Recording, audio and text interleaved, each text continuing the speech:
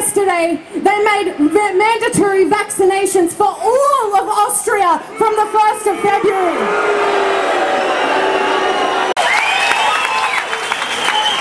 Let me tell you, that was the testing ground, because if they got away with it in Victoria, they would have done it here and Queensland and Northern Territory, and then it would have gone to the whole world. For our children, I want to ask Mr. Morrison this. If you're a Christian, sir, why aren't you protecting our children? Shut people out of churches, the way they shut people out of mosques. Even atheists agree that shutting people out of churches is a disgrace. And everyone is here today as one.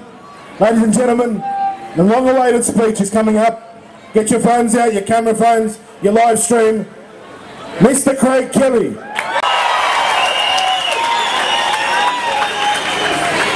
Now, 58 years ago, I was born a few kilometres from this spot, down in Marrickville.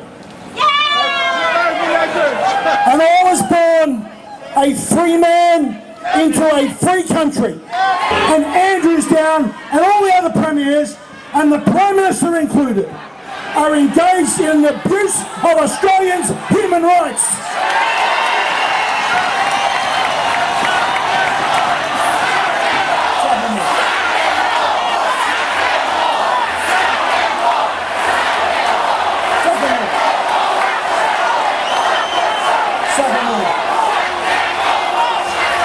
I'll tell you what, it is on my watch.